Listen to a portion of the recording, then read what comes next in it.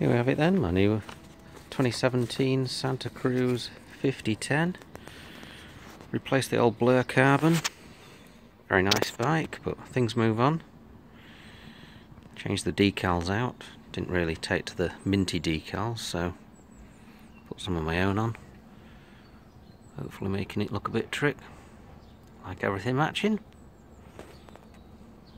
Brightest red you can get, I guess. Still running 2x10. It's got great range.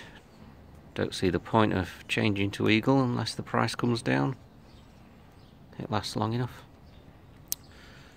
Put some stands. No tubes arch 3s on the back. The arch 2s were fantastic, the LDXs, so might as well get the same again. Newer version. Hope Pro 4 hubs. Just faultless. You don't fix something that ain't broke. Stick with Hope. Running a Schwalbe rock raiser on the back as well. Surprisingly capable. Unless it's very muddy. It goes anywhere. It's very fast rolling. Had to put a Fox Evol air can on just to cope with the small bumps. Bit of a small bump sensitivity. Not put a dropper post on it yet. I don't really need it for trail riding. Bit of cross country. Stuck with the XT brakes. Brilliant anchors. Can't go wrong with them. Some carbon Eastern bars on it. Try and keep the weight down a bit.